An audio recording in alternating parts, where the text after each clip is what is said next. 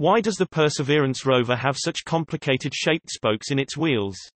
Phys.org's NASA's Perseverance Mars rover gets its wheels and air brakes has some interesting photos. Include some nice photos, and below I've included a cropped section of a photo of one of Perseverance's 653 cm diameter wheels. I noticed that the spokes extend radially from the hub, then turn 90 degrees inwards, then turn 90 degrees in a spiral direction, connecting 60 degrees later. That last section in the spiral direction has a cross-section that makes it particularly stiff in the radial direction, so I don't think this is a kind of spring, or if it is, its behavior is more complex than I can figure out. Question: why does the Perseverance rover have such complicated shaped spokes in its wheels? This wheel, and 5 others just like it, heads to Mars on NASA's Perseverance rover this summer. This wheel, and 5 others just like it, heads to Mars on NASA's Perseverance rover this summer.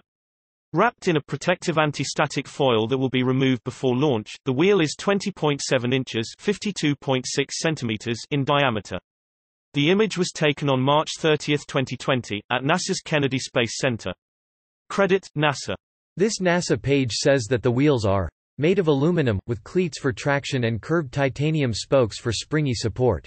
The curved part running approximately 60 degrees along the rim isn't quite in contact with it. It will act as a spring with a hard stop. Having the spring effect in this direction should allow the wheel to remain reasonably aligned even when the hub is momentarily off-center. As indicated in the comments, this page about Curiosity's similar wheels identifies the spokes as wheel flexures spokes.